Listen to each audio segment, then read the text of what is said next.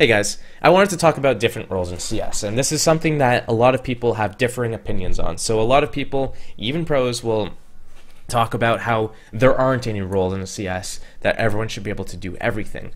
Now, the way I look at roles is that roles are a quick way to describe how a certain player plays. So it's a tendency, it's a mindset, it's an approach to the game. If someone's an aggressive person who likes to seek out frags and he's a rifler, I'll call him an entry fragger. If someone's a more methodical player, plays to support his other players to go and get kills, is always there to kind of set people up for plays, but they're not looking to be the playmakers and trying not to open up the rounds, I'll call them a support player. If someone's there who's just constantly baiting the team, looking for rotation kills, lurking around the map, and looking for small openings at the far sides of the map where there's no main action happening, I'm going to refer to them as a lurker.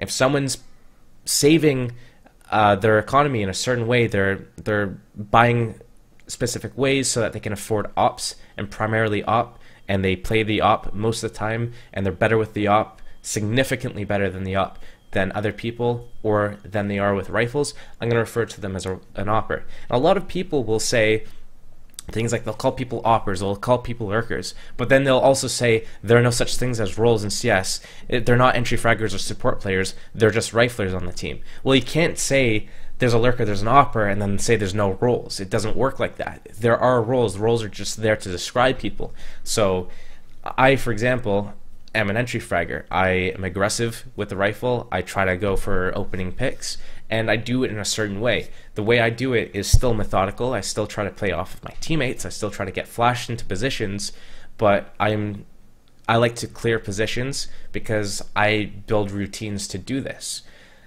Other people have their own styles and techniques at entry fragging. Other people have their own styles and techniques at opping, lurking, and being a support player, which is what I just call someone who's not the first person going in, not trying to go and make plays.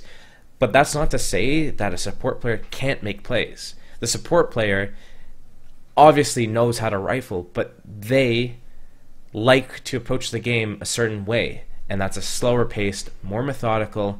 They don't like just forcing action. They like action to just play out naturally. That's just the mindset of a support player, and you don't need to start saying like, oh, I think I should be this type of player, oh, I need to be this player. No, you are going to approach the game a certain way, and you're gonna be that kind of player. And generally speaking, entry fraggers like to be stars of the team, lurkers like to be stars of the team, oppers like to be stars of the team. Support players don't really like seek after being the star of the team.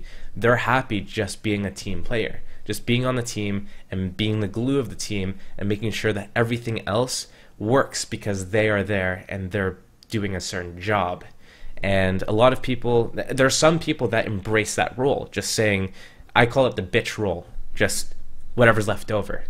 You have the people that are doing specific jobs, opping, entry fragging, lurking. What's left over? The bitch role, the support role. They are the glue of the team. They're just making sure that everything works. And those are the different roles: entry rifle, support, lurk, op. In my opinion, those are the roles in CS, and you don't necessarily try to be a role. You just are a certain role. Just the way that you approach the game will make you better suited towards a certain position. If you're an entry rifler, if you're an aggressive player, if you have an aggressive mindset, you're better off being the point man, being the first person in. That's just how it breaks down. You shouldn't be the one who's watching other people go in first, because you'll be unsatisfied. You'll see them doing it and they'll be too slow or too sloppy, or they're not doing it properly, and you'll want to do it instead. And support players, they are generally speaking more passive, and they'll just be like, oh, you want to do this? I can flash you. I can smoke this for you. I can do this for you. I can trade a kill for you. Like, they're just there ready to make a play whenever you're there. And they're happy to go in slow, they're happy to go in fast, and they're happy to do whatever. And this is through my experience how the roles break down. But a lot of people will have different experiences from me. A lot of people will disagree with me. And you know what? That's completely fine.